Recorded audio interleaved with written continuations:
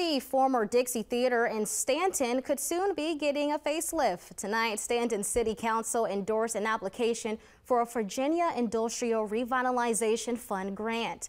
And WHSV's Mandy Bartholomew has more on the plans for the building.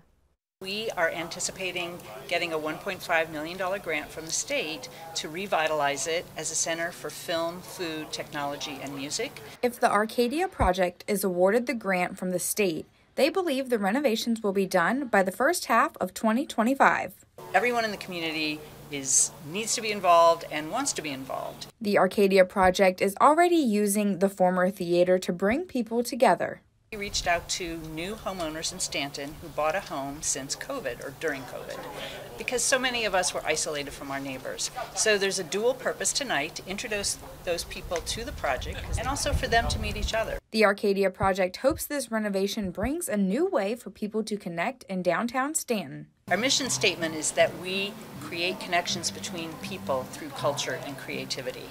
And so that's really the ultimate purpose behind all of this.